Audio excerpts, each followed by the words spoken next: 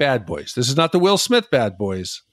A very different Bad Boys. That was the Sean Penn Bad Boys. There's no car chases. Well, two I can think of. They're kind of low speed. Enough to kill a kid. Yeah, that's true. Yes. They're not exactly Fast and Furious, but God damn it. I'm sorry, I'm off. What? I felt like I was off. You're definitely off. What's going on? Okay, let's start this again. Remember when we first met John McClane? Argyle picked him up from the plane and took him down to Nakatomi Tower at the Christmas party. And the terrorists were overzealous, but it was sweet when they killed Ellis. And with a little help from Alan, John McClane kicked ass. Welcome back to Shat The Movies, the podcast where we answer the question, were the movies we loved when we were growing up really that good? Have you ever caught yourself thinking, why don't they make movies like they used to? Can you still remember spending your Friday night searching for the perfect movie rental at Blockbuster Video? Do you know what Blockbuster Video is? If you answered yes, then this is the podcast for you. I am one of your hosts, Gene Lyons, and alongside me is my co-host, Big D, Dick Ebert. Good evening. Each week, we take a look back in time, decide if our favorite films still hold up. The movies we cover are chosen by you, the listeners, who generously commission the films you love. If you'd like to see all the movies we have covered, will cover, want to choose one for yourself, please visit shatpod.com and have a look. At the end of each podcast, we'll provide you, the audience, with the number of wipes each movie takes to get off your respective butts. So thank you so much for listening. If you have not already, hit that subscribe button and share with a friend. It's how we help the podcast grow. Additionally, subscribe to our sister podcast, Shat on TV. We review TV series such as Westworld, Taboo, American Gods, Game of Thrones, True Detective, Lovecraft Country, and Watchmen. Find all information and past episodes at shatpod.com/TV. And finally, if you'd like to hang out with us live, just go to YouTube and subscribe to Shat the Movies on YouTube, where we play video games, host watch parties, and edit this podcast live. All that being said, Big D, what movie are we reviewing tonight? Gene, tonight's film is very different than last week's lighthearted comedy about the police and the police academy. One of our great listeners and dear friend of the podcast, Scott H., wrote in and said, please commission the 1983 dark American coming-of-age crime film, Bad Boys. This is the Sean Penn Bad Boys, not the Martin Lawrence, Will Smith, Michael Bay, Crash, Crime, that whole thing. And he was kind enough to send us in a voicemail to share his thoughts so we can hear why this film is important to him and why we should take our time tonight to go to a very dark place. Hey, Shat Crew. Scott H. from Friendswood, Texas. Thank you for accepting this commission of the 1983 Bad Boys film. I wanted y'all to do this one because in the Blood In, Blood Out podcast, Ash said she really loved prison movies, and this is one of the first prison movies I ever saw when I was a kid. I know she's on a hiatus right now, so Ash, if you're listening, this one's for you. I really have bad luck on dedicating these commissions. I did one back in December for Big D because he loves documentaries. This is Spinal Tap, and he was out on that podcast. Just my luck. Anyway, Big D, you owe me a score on that. I hope you enjoyed the movie. My son and I watched it a couple weeks ago, and I thought it held up. I'm giving it 2 solid wipes. 2 solid wipes for Bad Boys 1983. The OG Bad Boys. Anyway, y'all take care. If you're ever in H-Town, let's get together and have a beer. Take care, y'all. So Scott is not only a kind and dedicated listener and commissioner, but he hangs out on Discord and is one of like my closer friends on Discord in the Shat Discord. And so he did an activity challenge with us last month. He's currently sort of dabbling in a hard 30 with me, which is like no alcohol. You got to do workout every day. You got to get your sleep, got to get your water, journal, and all that stuff. But he's taking breaks from it for tailgating. So I'm not sure that Scott's doing it his own way, but it's been really cool to kind of keep in touch with him, get him to know him a little bit better. One, I would not think that's what his voice sounded like. And 2, this is the last movie I would have expected Scott to pick. So I'm really excited to do it now. How do you think, was this a hard sell for his son? He had to have lied to him and said, "Babe, you want to watch Bad Boys?" And he was thinking, hell yeah, let's watch that. That's a great one. This is not something you'd be like, hey, let's sit down, Dad. Let's watch a good feel-good action film. Honestly, if I was Scott's kid, I'd do whatever you recommended. This guy he shotguns beers every Friday. He's just a good fucking time. So I'm all on board for this one. Yeah. Bad Boys is a 1983 American coming-of-age crime drama set in a juvenile detention center starring Sean Penn, Esai Morales, Clancy Brown, and Alan Ruck. Ally Sheedy appears in her film debut. It was directed by Rick Rosenthal with a music score composed by Bill Conti. The film garnered generally positive reviews, with Rotten Tomatoes currently reporting a 90% fresh rating based on 20 reviews. I'm always excited about a highly rated film that not a lot of people know about. I think this fits the bill. Big D, I know you have a history with this film. Tell me about it.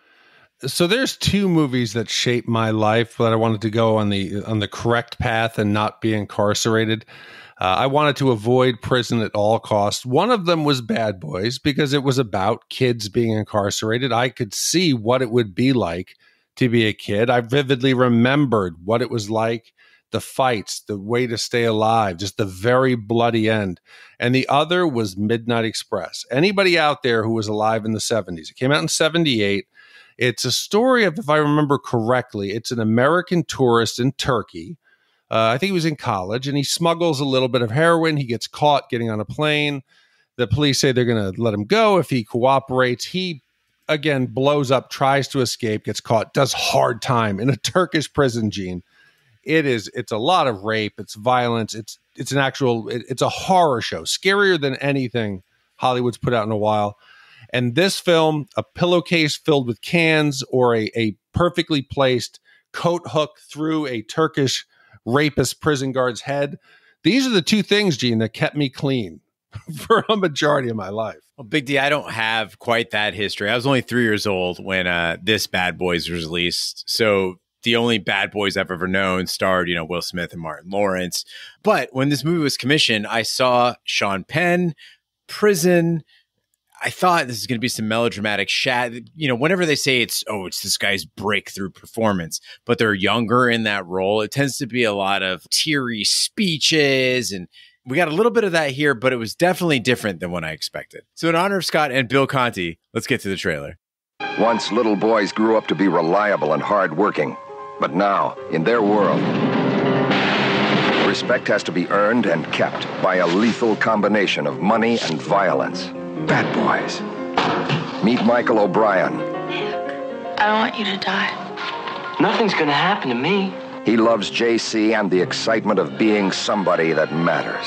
We're gonna be in and out of there so fast. Like that. Bad Boys.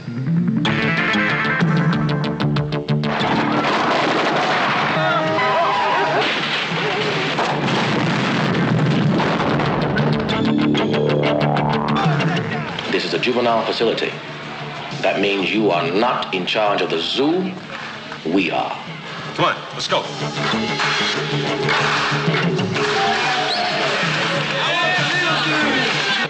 Bad Boys. So, how do you like it so far? Do your time clean and you walk. Any trouble, and you could grow old in here, Jack. Clean it up. There's only one person left who believes Mick O'Brien can make it. Mick O'Brien. Life has pushed him into a corner.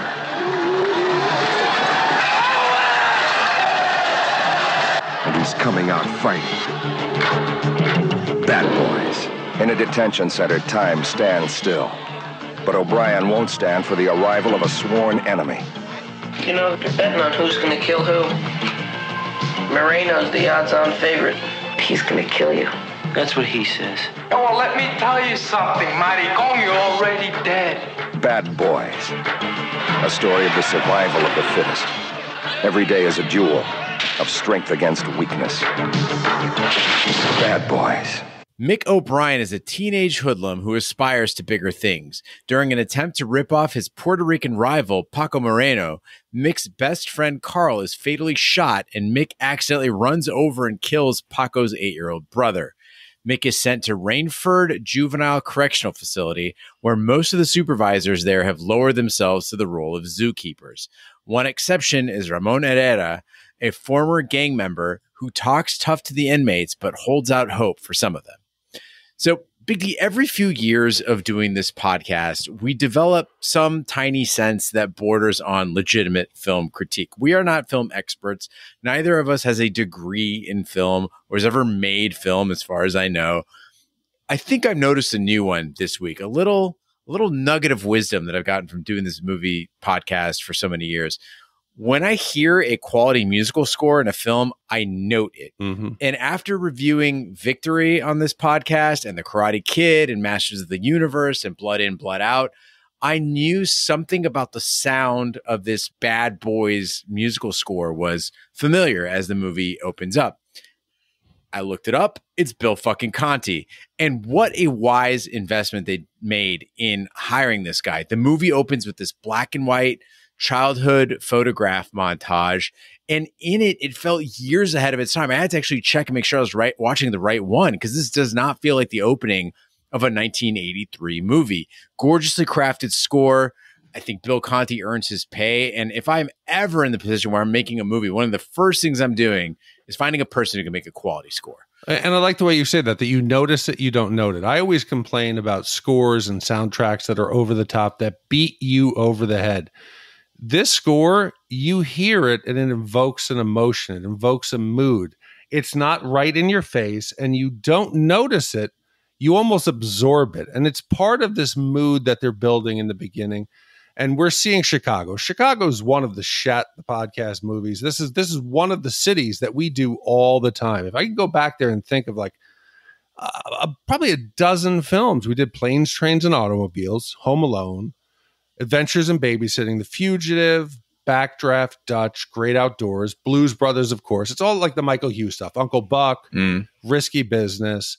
And this is, to me, a non-Chicagoan. This is the dirtiest, the New York in like the 70s representation of Chicago. This is not Ferris Bueller's Day Off.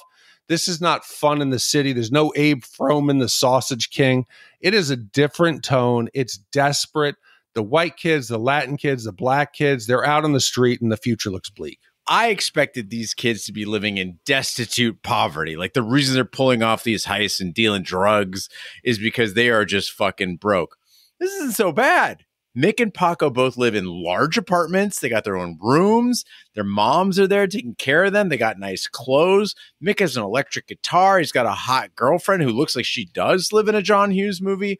Paco's dad's still around. He doesn't have a job and he's across the street, but he's around. Like, what's so bad for these kids? I wanted some more justification as to why they're being such fuckers. Well, I mean, Ally Sheedy, she got to work in Walgreens. She got to take the train home at night. She can't be doing that well. At least not one burning barrel in the street. That's when you know it's real bad. Yeah, well, real bad. Mick's cellmate is Barry Horowitz, a brainy Jewish kid. Right. What? Yeah, Judgment Night. I didn't even think of it. Judgment Night. I didn't even think of it. Mick's cellmate is Barry Horowitz, a brainy Jewish kid who firebombed a bowling alley.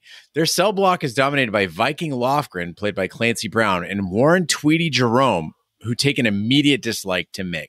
After witnessing Tweedy kill another inmate who tried to stab Tweedy as revenge for raping him, Mick refuses to be intimidated. When Tweedy and Viking go to Mick's cell to confront him, Mick beats them up with a pillowcase full of unopened soda cans, making him the new barn boss. Tweedy is released soon afterward and killed during a liquor store robbery. So one of the hard things on this podcast is when we're viewing it now as adults, and you think back to watching it as a kid, you always associate with different characters and different plots within the movie. So watching this now, I'm associating more with the adults, whereas back then I was thinking how terrifying it would be to be in prison, to fear getting raped. But now as an adult, I'm sitting back and I'm appreciating the adult counselors. Yes, the system's broken. It's not working very well, but there are a few people trying to make a difference. O'Brien and the other kids, when they're trying to teach them to read and they're trying to give them better perspectives and a better life, I'm immediately siding with them. And I'm feeling bad for these guys who are dedicating their life to these kids who have a sad future, that without them and without having some kind of perspective and experience with age, these kids are going to go nowhere. And this time through, I focused on it from a lens of the sad situation that these kids of poverty, regardless, Gene, he's got a nice radio and a guitar, and mom's hooking up with, it looks like Thurman Munson from the Yankees, that there is still some desperateness in this that I'm thankful that some adults still care. If you haven't seen this movie, Big D makes it sound like this is like a Jodie Foster coming to take care of them, or like Tom Cruise taking care of Dustin Hoffman. These guys, I think they spend more time like lifting weights than they do looking out for these kids. They are somehow unable to keep track of and protect like 100 kids, all of whom you can see at the same time. It's not that big a dormitory. If you haven't seen the movie, there's like this cage with like a platform. And then they look down and they can see every cell and they can see the main dormitory floor.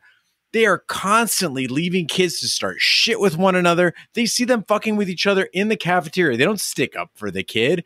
And then the barn boss. So the barn boss is like their helper. He's like the inmate that helps them out. And in turn, he gets special, favors and time off of his sentence. They just make the barn boss the most violent kid. What could possibly go wrong there? How do they not notice that Viking and Tweety, who are head and shoulders above every other kid in there, they are sadistic rapists that start 90% of the shit, but they're like, yeah, you two should be the barn bosses. That sounds great. Yeah, they're running a real tight ship there, Big D. I thought for the first couple minutes that Tweety was a staff member. He's a full-blown adult in there with the kids. It looked like two guys broke in from the set of The Warriors, and they just walked straight into the cell block. Well, Clancy Brown, we've seen before. That's Kerrigan. That's from Highlander. Yeah, which, by the way, that was 3 years after he made this movie.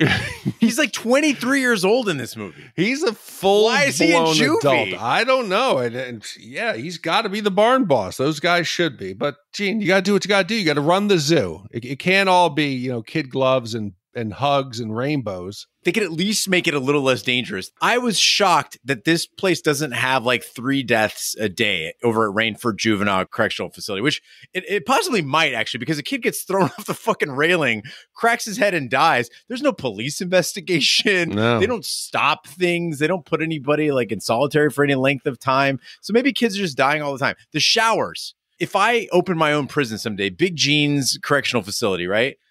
There won't even be showers. You shower in your own fucking room. That is consistently the place in every prison movie where shit goes down. These showers, they're never supervised. You never see any of the supervisors in there. They're just isolated. They're waiting for something to go wrong. Miraculously, nothing really does. The kids get to play baseball. Baseball is a dangerous sport in the civilian world. They got bats and fucking hard balls. They get access to shovels when they're working agricultures. They let them use table saws. There's soda machines, plasticware, corrosive chemicals you can get your hands on.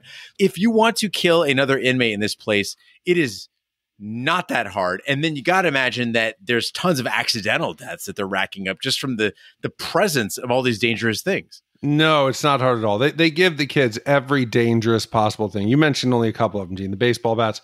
There is wood shop, but they let them like have access to shards of wood that are shaped like knives. It's almost like you're giving them a template to do it. Then they put them out into the yard to break concrete where they can have ready access to rebar, rusty pieces of steel that they could take with them. The layout of this facility, you can completely eliminate police access to it with one wood bench. You just take the bench and you stick it against the wall and nobody can get in there. This is like a country club. They have doors. You can't really lock them. A soda machine, there's access. And the director, Gene, this character, I forget what the hell his name is. When he's going to do an investigation, he comes in there like Sherlock Holmes with his pipe, and he's sitting there with all the kids in individual cubes being like, yeah, you're going to tell us the truth? And he's smoking. No wonder nobody says anything. Rule number 1, Gene, in this facility, no smoking. This dude is smoking, and every kid is smoking out in the open. Everybody's smoking. Yeah, you don't have to be a fucking detective. You don't have to be Sherlock Holmes in the situation to figure out what happened. You walk in, there's a child who has been thrown 30 feet over the railing and died. You look up, and there's 2 guys that look big enough to throw a kid over. They're the only 2 guys there that could do that. And one of the guys is zipping up his pants. I'm pretty sure I don't have to be Columbo to crack the case. Hey, what's that all over his face? It's semen. Oh, my goodness. What else is going on here? You look up. There's the adult man, Tweety, and you know what's going on. I prefer to give pleasure, not pain. Problem solved. Okay, so, Gene, we've reviewed multiple films with prison. We got Shawshank, which actually has Viking Clancy Brown as the main guard. Still the barn boss. Yeah, still the barn boss.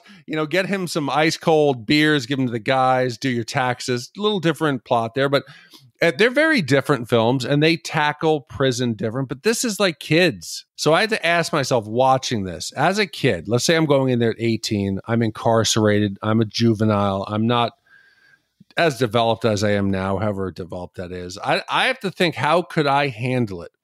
I don't know that I could. This movie does a good job, I think, of highlighting the challenges of the correctional system. Whether you said this is a great facility or not, I don't think they had a lot of funding, but I doubt that I could have handled this as a kid. I think I would have died. How do you think you would have dealt in this situation? I would have been absolutely screwed. All the ingredients of a person who could survive effectively in prison are not present in me. One, I was a hyper-violent kid. So very quick to temper. I did not have any cool at all. And I was constantly getting in fights. Now, granted, they weren't in fights with people with shivs, pillowcases full of canned soda. Couple that with the fact that I had this like uncompromising view of justice. I was a very binary kid. And so to me, right was right and wrong was wrong. And those things needed to be reinforced with violence.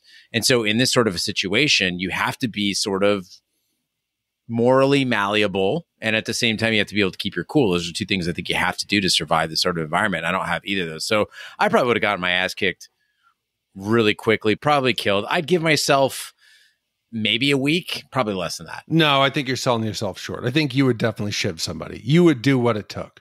I think if you're violent at least once, you can get the respect enough to not be raped.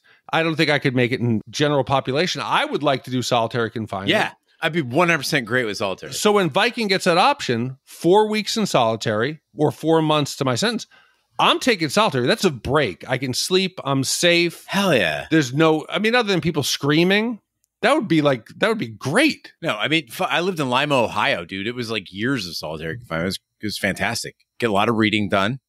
I think they let you have books in there, right? It has Get to. your own toilet. It's like a pink room. That's nice. I would have no problem sleeping. Yeah. No problem. I would sleep 15 hours a day. Sleep and jack off. Do push-ups. Or push-ups. That's another option. Sarah Connor. I would fucking get jacked. Yeah, that'd be a great vacation. I'm just imagining the social experiment where they put us each in a cell. Like, let's see what Big D's doing. Oh, he's so fit. He's doing push-ups. Let's see what Jesus. Oh, Jesus Christ, Gene. What? What? To avenge his brother's death. You don't have to put me in a cell. No. To avenge his brother's death, Paco rapes Mick's girlfriend, JC. Mick finds out and escapes prison with Horowitz. While running through the woods, Horowitz falls on some barbed wire and is captured while Mick gets away. Ramon anticipates Mick will go to JC's house and soon picks him up there. Before returning to Rainford, Ramon takes Mick to visit a maximum security prison to show him where he could end up if he continues down the same path. So, Big D, we've talked about the horrors of incarceration that this movie expertly depicts. We've talked a lot about sort of the performances that we've seen in the film. I want to talk about the maturity with which Bad Boys approaches relationships. This was something I was not expecting. Mick and JC have this relationship. JC is played by Ally Sheedy. This feels very real. This feels very much like a high school relationship. It brought back a lot of memories for me.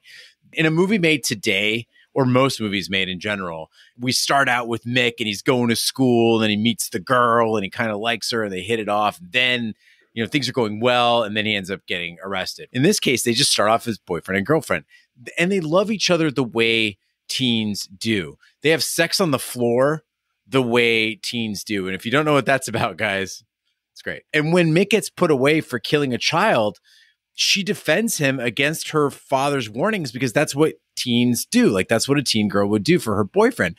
What really blew me away, though, the part that impressed me the most was how Sean Penn and Ally Sheedy handled the fallout from the rape. Ally Sheedy is just brilliant in the police lineup scene. I mean, she is acting her ass off in this movie. And then when Mick escapes prison and sees JC for the first time, the door opens. There's this moment where he's looking at her and she's all beat to shit. And you think, oh no, is he going to be disgusted by her, by the way she looks? Or, which you see this a lot with rape survivors, their partner realizes that they can never see them as anything other than a sexual assault victim, right? They look at him as a victim, not a survivor. He doesn't do any of that. They just embrace and they show that their love is unshakable. And it's a really fucking beautiful scene that just came out of nowhere in this movie. You see, it's hard for me because I've never really respected Sean Penn as an actor. Fair. I mean, granted, he's won 2 Academy Awards. He won for Milk and he won for Best Actor in Mystic River. As an adult, he's diverse. And yes, I know young, he went from Taps to Spicoli in Fast Times at Ridgemont High. Then he did this. But I always felt his acting style was just quiet. He never vocalized any feelings. You just sat there and you were almost forced to imagine what's going through his head. And people said, wow, what a method actor. He's very deep. And I start to maybe appreciate him later on in his career. But here, I wasn't sure that this was brilliant, Gene, the way they're portraying this. Because Mick, he says, I want to cry. And he walks off when he finds out she's raped. And I think it's either bad delivery or it's an indication that he is like having some kind of psychotic episode because he does not emote anything that responds as genuine. And I was watching this with Vanessa and one of her friends this weekend. They laughed out loud at that face Ally Sheedy did. They took it as like she was trying to be sexual or she was trying to make like a reconnection there. I don't know that I bought it was that great of a scene. The statement of he wants to cry, I mean, I read that thing as a perfect delivery because he's never been asked how he feels inside. It's a foreign concept to him and he's not in a safe environment. And that is as much of a breakthrough as you're going to get with this kid. The most he's processing in his brain is at a very, very basic level. Okay, how do I feel? How do I feel? I want to cry. But he's not going to be like, I want to cry. Like, that would be bullshit. That's where I would say this movie sucks. Okay, I'll take that back. Because I did, right before we recorded, I went back and watched the ending again. He does cry there. Yeah, and I thought he was laughing. No, I know. I think he was crying. I think... At first, I was like, is he like, hey, I'm out of here. Like, I've beaten them. I've played the system. Or like, I just missed the PK and... the U.S. is now out of the World Cup. No, I think you might be right. I think that was where he finally is able to release. You're like a caged animal in this facility. Yeah. You have to turn off all emotion. It becomes kill or be killed. And we have to discuss the main events of this bucket of the movie is where we get Paco's going to get some revenge. He's been stalking her. He's been waiting for her after work. And when you describe the rape in this scene and the stalking that leads up to it, she's leaving Walgreens. She gets on the train. She goes to the platform. There's a sense that she's being followed. She doesn't know. She's scared. She's alone. She's in Burn Barrel, Chicago. It's a scary city. And it ultimately ends up where she's being chased down under the tracks. We see the terror on her face. And for her, this to be her first film, she is killing it. Her face portrays all of the terror. It ends up with her being raped. And the camera does something neat. You said we're not a podcast that's actually going to break down the film, but I noticed what they did. Instead of showing the violence on her from above, like we're seeing it from Paco's view, the camera goes down and we're seeing it from her perspective. We're seeing the tracks. We're seeing the lights flicker. We're hearing the noises. We're hearing him panting over her. And it is frightening. It pulls up when it's done. It's very much, we're there. We're put in the situation that we're being raped. Someone's on top of it. It's a very personal crime. And I think it justifies the emotional turn here where we're wanting to get vengeance. We're feeling violated.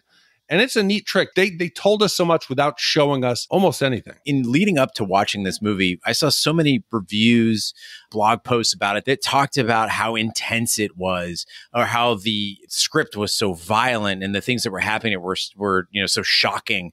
And I thought, okay, that's for 1983. For that time, but now it's 2023. We've seen it all. But no, you're absolutely right. This was a very tense, very uncomfortable, very frightening scene. It leaves you feeling shaken. And that lineup scene you mentioned, we've always seen Behind the Mirror. To make a young girl face these adult men 4 feet away, the bravery it took, and I half expected her multiple times, even though I've seen the movie and kind of knew where it was going to go, that she would back down. That she would say, I can't do this, or she would remain quiet. The courage it took for that, and she portrayed every ounce of that fear, anger, loathing, disgrace, disgust. For this to be your first step out into a major motion picture, I think she's killing it. Paco is arrested and winds up in the same dormitory as Mick. Great plan. Paco attempts to provoke Mick into a fight, but Mick is more interested in early release if he stays out of trouble. In an attempt to retaliate on Mick's behalf, Horowitz plants a bomb in the cell that Paco and Viking share. The charge explodes prematurely and only injures Viking. Horowitz is condemned to solitary confinement for the remainder of his sentence, a fate he fears more than any other. Who is planning transportation in the system? Is this Tango and Cash? You read this block and we know what's going to go wrong, Gene. No, I mean, everybody at the prison knows it's going to go wrong. And here's what I don't get. They're out there assigning solitary for any fucking reason. Why don't you go, hey, so Paco's here. We're going to put him in solitary until we can send him somewhere else. Problem fucking solved. It's only going to be a couple weeks. Yeah. You put him in there. Fuck him. He's a rape. And Ramon has been to JC's house. He's seen her. He's met her. And now he sees her rapist. That's all the more reason to, and then he's a dick to him. Put him in fucking solitary. Fuck this kid. I'm almost starting to wonder, Gene, if these guards are not as helpful as I thought they were. Maybe thank you. They're manipulating a game. Maybe there was some kind of betting going on up there where they're trying to pick who's going to kill who first. They're getting bored, poking the animals in there. You're doing everything to antagonize these kids. Everything. That's in the director's cut where you got Peretti meeting with the guards and taking bets. He's like, okay, listen, I'm going to go pick him up at the house. We're not going to move him to another institution. No, see if you can get Paco sent here. This would be great. Let's have them cross each other in the hallway. Can we do this? All right, guys, let's make it happen. Okay, listen, 4:00 on Thursday. Make sure nobody's in the showers. Let them have Yeah, exactly.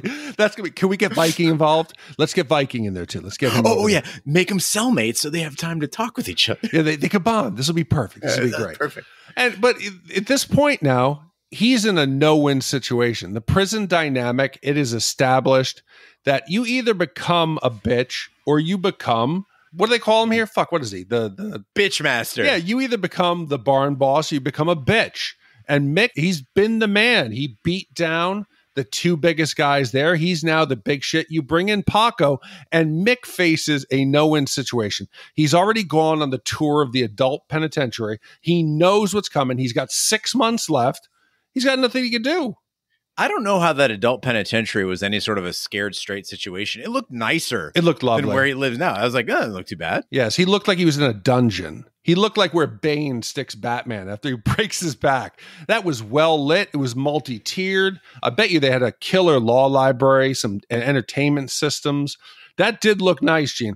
But the second that Viking gets together now with Paco and they humiliate him for the first time, spits on the floor, there is no way this can come to a peaceful resolution. Once there's blood in the water, their sharks are going to circle.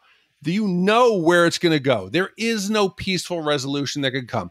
Transfer him now. Lock him up. Do something. Maybe put a guard on the floor. At nighttime, don't just say, hey, good night, fellas, and shut off the lights. Darkness has come. Yes. I feel like Mick is partly responsible for the situation too, though, because we're introducing a false decision here where he's got to choose between violence and non-violence.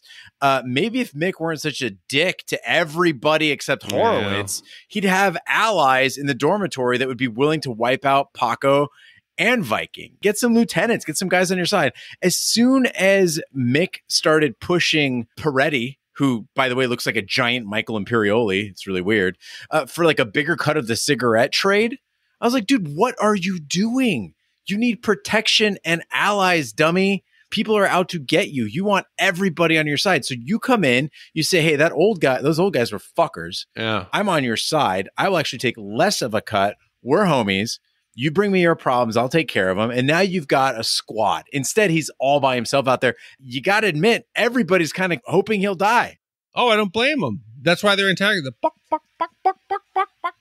buck, making noises. He's got to make friends. He's got to make allies because Horowitz isn't gonna do it for you. Once he says, I got 6 months left, I'm gonna do my time peacefully.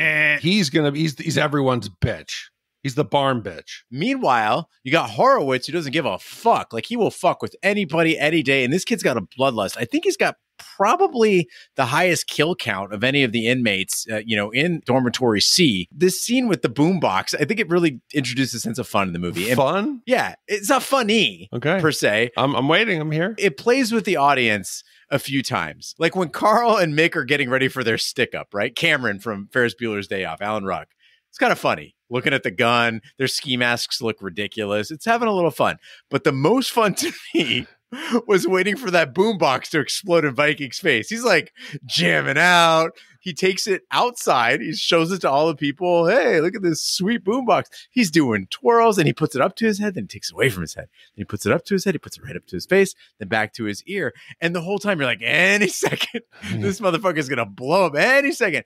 I think Clancy Brown did a great job pulling off this scene. I thought it was, again, not funny, but fun. I'm having a hard time getting on board with you here. It was tense for me. I don't really.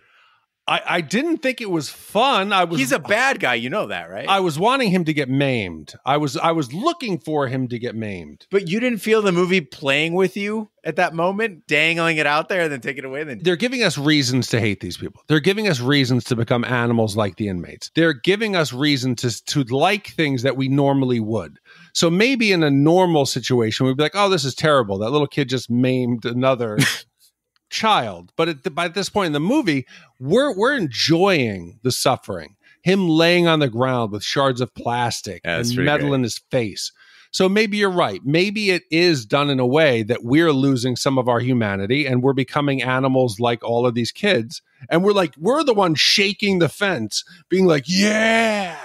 Gene, if we were cellmates, you and I would be out there raising hell and causing chaos and maybe getting raped. Shit, we would definitely buy into it. You have no other choice. I just like Clancy Brown dancing around with the radio. Paco accidentally learns he is being transferred to another facility and decides to kill Mick that night. He fakes a ruptured appendix, knocks Ramon unconscious, and locks him in the office. Paco then goes to Mick's cell, but Mick gets the jump on Paco. The other inmates barricade the door to the dormitory, and eventually Mick gets on top of Paco and prepares to deliver a fatal stab. He resists at the last second and stabs the floor mat instead. Mick drags a beaten Paco to the supervisors and heads back to his cell, crying in remorse. This is too convenient. You happen to walk by the exact guard who is saying, "Oh, by the way, that transfer for Paco tomorrow, it is coming through." He's like the one guy, his cigarette connection, who's going to go back and tell him. This is like human cockfighting. They got to be putting these kids against each other. Once again, also, Ramon then has the opportunity to go, "Oh, we're transferring out tomorrow. We should put him in solitary for a day. For the night. So he doesn't do anything crazy for an hour." Let's do it. But we're getting here to the point of the movie that everybody knows. I wrote on Twitter, I said, "Hey, poster, way to spoil the end of the movie." The poster is the actual final battle, what the movie has led up to, what has Mick learned. The entire movie has led us to this one moment where now circumstances are perfect. The inept guards are stuck in their cage by that magical wood bench. All of the kids are out. They're shaking the fence. They're screaming. And you're watching it. You're coming to the end. And you've appreciated the effort along the way. You're wondering, what is O'Brien going to do? All these little lessons he's had. Is he going to go? Is he going to make the decision to stay incarcerated for the rest of his life? Is he going to get out? And he finally gets on top of Paco. And again, this prolonged battle. He's got the ice pick and he comes down and he stabs it and all the kids are screaming, "Kill, kill, kill." And they're shaking the fence. It's like animals in a cage. And he drives it down to a thud. We don't know. Is it in the middle of Paco's head? Did he stab him in the chest? It's silent. Everyone looks stunned. The guards gasp. And we're left wondering the core question. Did rehabilitation, did it fix him? Is there a chance that he could get better? Did he reoffend? Every indication points to Paco's death. It's silence. But surprise, Mick didn't do that. Mick chose to end the cycle of violence. It's in the ground next to his head. He walks off. And I'm thankful that there was a bit of an optimistic ending to the film because it was bleak. It was super depressing. You couldn't have this movie end with Paco's head split open like Prince Oberon, like the Red Viper on the ground there. You couldn't do that. It would have been less impactful. It would have been depressing. At least there's some hope. What happens here? Does he get out in a few months still? Or does he get tossed like into solitary? Because on one hand, he didn't kill the kid. But on the other hand, like you show up there and you got these guys fighting and one of them's like sitting over the other one with a fucking knife. That's not good behavior. Well, in the real world, Mick broke out of fucking juvie. Right. He broke out. He got Horowitz caught up in the barbed wire, who was obviously hurt. He gets all the way home. You let him back in. Knowing the way this institution is run, right? They make them roommates. Because now Viking's head's exploded, so he's out of there. Horowitz is gone. If we know anything about the facility, they're going to bunk them together. That's the next move. That's the next movie. Yeah, it's Bad Boys 2, bunkmates for life. That's what this movie becomes. They get Michael Winslow right next door just to make sound effects. Sounds like our jail cell open. Let's make a break for it. Big D, you mentioned how long this fight is. For those of you who have never tried to take a knife away from a person who wants to kill you, it's really tough to do. If you haven't either disarmed that person or successfully run the hell away from them within seconds, I'm talking like 1, 2, maybe, that's it, you're probably going to be in really bad shape. Like there is no holding a knife while a person is trying to stab you. They're going to get you. They're going to get you real fucking good. And I understand it's a movie and they needed a prolonged action sequence to raise that suspense, Big D, and bring up all those questions, give everybody time to bring the bench out and all the kids time to gather around in a theatrical fashion and make the film interesting. But it was frustrating to watch, man. I was getting really itchy and annoyed. I wanted to like coach Mick through the whole altercation and help Paco understand that he could just circle his arm at any point and just stab the guy. Was that irritating to you, or did you just go, yeah, it's kids. That's how kids fight? Sad to say, because it's a very dark, depressing movie that makes you think about a lot of things. I did find myself humming the West Side Story theme, like the battle of the, because it's almost as if they're dancing on top of the picnic tables. And they're going back and forth. And in a movie that's really gritty, that's really like minimalistic in the violence and the way they show it, this seemed a bit excessive. This seemed to be, let's drag this out for dramatic effect. And there's one poor kid on the cell block who's like giving like good advice that nobody's listening to. He's like, get his eyes. And you remember also in 3 O'Clock High when the principal's like, don't fuck this up, Mitchell. Don't fuck this up, Mitchell. That's what the guard's doing. That one guard is in the tower looking at him like, hey, what are you doing? And I thought it was a bit excessive. Yeah. But yeah, I guess you needed to build up to that ending. Whatever. I'm not going to fault it for it because it was impactful. When he walks away now and he finally does laugh/cry, and we're left to wonder again what happens to his future. Theoretically, he should still be. He should have gotten another probably 2 years for escaping. Now this will be attempted murder. And also they're going to probably pin the guards getting trapped and the destruction of property. And he's probably an accomplice in Horowitz's bombing. Most likely, he will spend the rest of his life in jail, but at least he made this one right choice. All right, Big D, now's the time we give our Shat score for the 1983 Bad Boys. Shat score is our way of telling you how many wipes this movie takes to get off your respective butts. 0 wipes is a perfect movie. It is making love on the floor of your girlfriend's house so nobody can hear you. And 5 wipes is an absolute disaster. Just finding that sweet boombox in your cell only to get your eardrum blown out. Big D, we'll start with you. What is your wipe score for Bad Boys? I have to compare this to some of the other films we've done, some other like prison films. My favorite is Blood In, Blood Out. I thought that was a great sweeping tale. I mean, that was a 3-hour Mexican Godfather. That was a great film that portrayed every angle of incarceration. They developed the characters leading up to it. Here, I think they shorted the beginning a bit. I thought it got a little excessive in the final battle. It's good. The message is good. The performances of the young actors are good. But as a whole, I don't think it's as good as it could have been. Shaving off 15, 20 minutes would have done a lot for the film, and also letting us know maybe the ending and the future of some of the characters. But I think it's a 1.75 wipe. I think it's better than average, but it is not as good as the 0.75 masterpiece for me, Blood In, Blood Out. Yeah, oddly enough, I had to use Blood In, Blood Out as kind of a reference point as well for this movie. I got to say that the individual performances were pretty damn good, particularly Sean Penn, Ally Sheedy. Really enjoyed their performances. Even Clancy Brown was doing some work here. At the same time, though, it's not as polished. There was some melodramatic moments to it, like you said, sort of a West Side Story sort of element to the movie. It's good in its own right. It's a movie that I would recommend if people wanted to, ask me, is it worth watching? I think it certainly is. At the same time, I think that I've seen better. And really, it's in that range of like a Rambo First Blood to me. So I'm going to go just slightly less than that, 2.5 wipes for Bad Boys. And with 2.5 wipes from me, 1 3/4 wipes from you, that gives us an average wipe score of 2.125 wipes for 1983's Bad Boys. So June, with a wipe score of 2.125 wipes, that now sets this alone, surprisingly, 145 spot. It is slightly better than Home Alone, Major League, Under Siege, The Sandlot, and slightly worse than Event Horizon, The Devil's Advocate, Color of Money, Kids, and Crimson Tide. I think we're going to get some mail about that, but I think it might all come from people who've never seen 1983's Bad Boys. It's not bad, boys. Oh, I think a lot of people I think very few people have seen it. Yeah. I brought it up to some friends and some listeners, and everyone always assumes the other one. They don't even know this exists. And Scott, if it helps at all, this is a movie I'm glad I watched. It was a discovery that I made as part of the pod. And it makes me wonder, was Ally Sheedy pigeonholed into that Breakfast Club war game short circuit? Could she have done something more high art, something more dramatic, a Jodie Foster?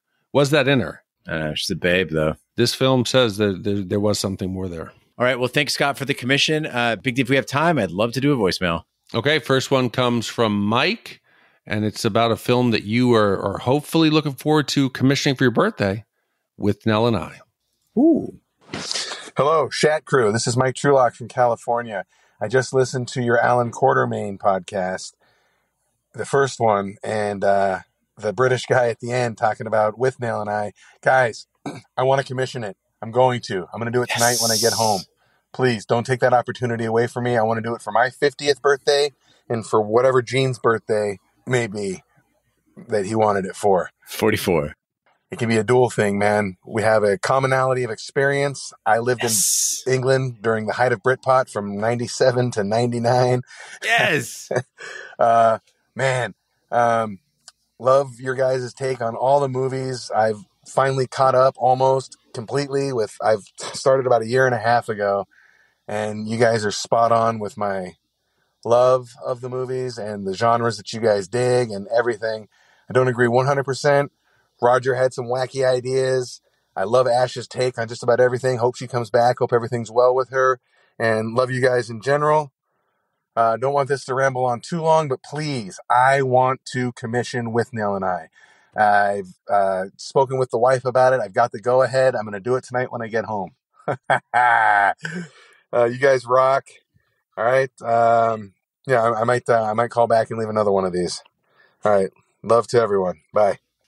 Mike, I'm not just saying this. You sound fucking amazing. First of all, we were in England at the same time, which is wacky. In 99, if you hadn't left by the time I got there, it was in the summer of 99. But that shared life experience, shared love for this movie, just the joy that you have and possessiveness, I might add, about with Neil and I, it really makes me feel good somewhere deep down inside. I'll be turning 44 next May, so for your 50th and my 44th, I'd love to do this. And speaking of 50th birthdays, oh yeah, sir, yeah, are you excited? I am. I think this podcast comes out on my birthday. I will be on a Virgin cruise with a group of friends going to the Dominican Republic, and probably embarrassing myself for another time. Looking forward to it. It'll be exciting. It'll be nice to go on a cruise and not be 380 pounds. So I'm looking forward to that. So it'll be fun. My only request, Big D. Yeah. Don't get sunburned. No. We got wedding photos. Yeah. No, don't worry. I am actually since I've been on my weight loss journey, I'm more aware of skin, and I'm trying to take care of my skin to keep it supple, as elastic as possible. I do not want to get sunburned. I try to wear, like when we went on our airboat excursion in New Orleans. You look like you were on the cast of Dune. Yeah. I specifically bought a long sleeve shirt from the location. I put a towel over my head. I try to limit the damaging sun rays as much as possible. SPF 50 to 100. It's a must. So I will not show up being burned and ruin your wedding photos like Uncle Buck. I appreciate that. Really appreciate that. And thank you, Mike, so much for your voicemail. Yeah, Mike also came through, just so you know. Oh, cool. He's already come through. He's done. Mike's a man of his word. Thanks, Mike's wife. Happy birthday, Mike. And next up, we have a voicemail from Reg about Tango and Cash. Hey, guys. Love the show. You had a call from an English fella saying that the actor Brian James was had the worst English accent that he'd ever heard. And then you said the actor was Australian. No, that was a different Brian James. Oh, Jesus. The actor in Tango and Cash, Brian James, was actually American. So, yeah, just letting you know if you're a bit confused there. Yeah. All right. Cheers, mate. See ya, mate.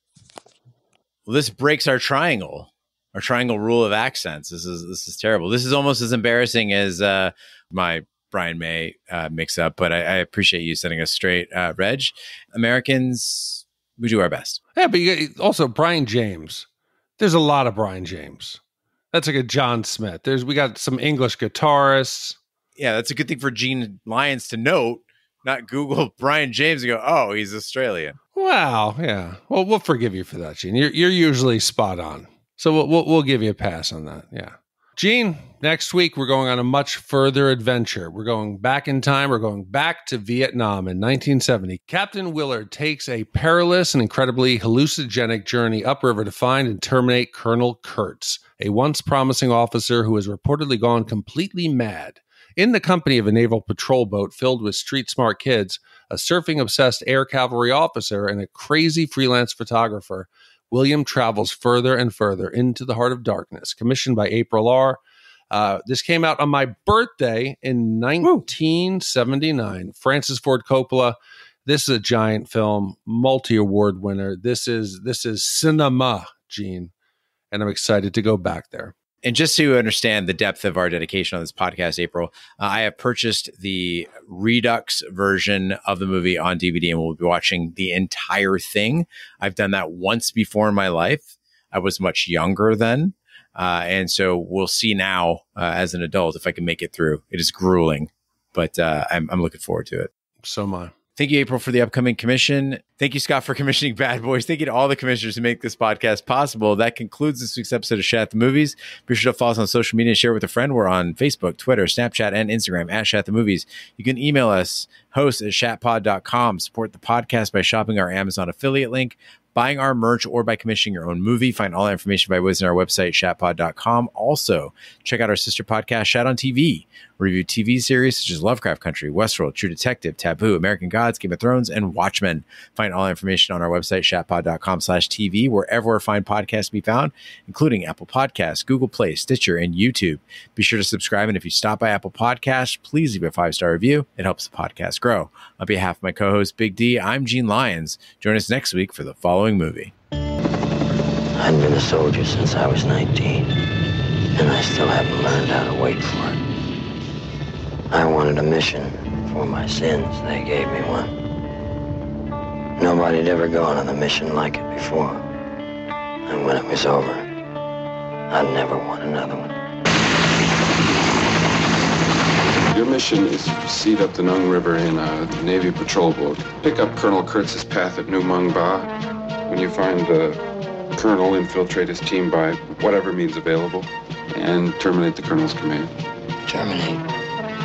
Terminate with extreme prejudice. My orders say I'm not supposed to know where I'm taking this boat, so I don't. But one look at you and I know it's gonna be hot. Baby, right where you want it. This is the first of the night. Air Cav, son.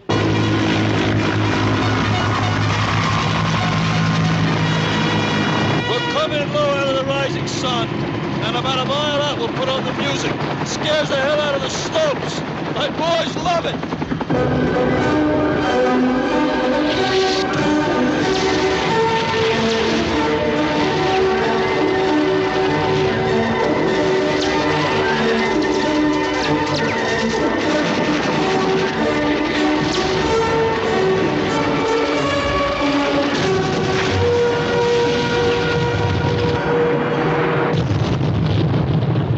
I love the smell of napalm in the morning.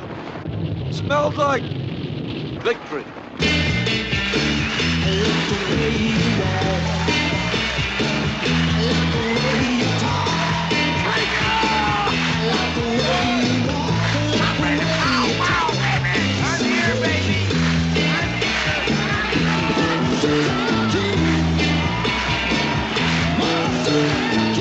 Man, this is better than Disneyland.